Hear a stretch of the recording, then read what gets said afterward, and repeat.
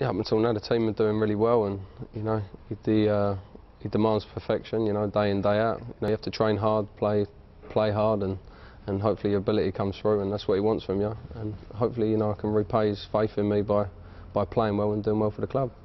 He says you've always had the ability, you always have the ability. He said his biggest job with you coming in was sort of rebuilding your confidence. I mean, how do you feel about your confidence levels now you've played 3 sub-appearances? Yeah, I feel confident. I feel ready to play, and my confidence is still high.